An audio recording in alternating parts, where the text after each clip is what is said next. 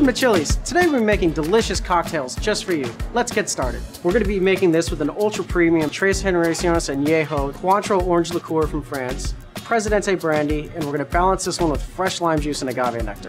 The first step in making this drink is going to be salting the rim of our margarita glass. The Platinum Presidente is going to be served in a custom Platinum Presidente shaker. We're going to start by adding our Tres Generaciones Añejo tequila. From there, we're going to add some Cointreau orange liqueur, and of course our Presidente brandy.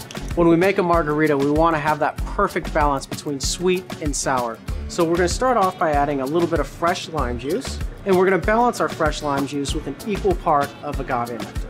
Make sure to shake it nice and cold. That should do it. And we'll just go ahead and strain this delicious margarita right on top. This one will be served with a lime wedge on the side. And there you have the Chili's Platinum Presidente. Cheers.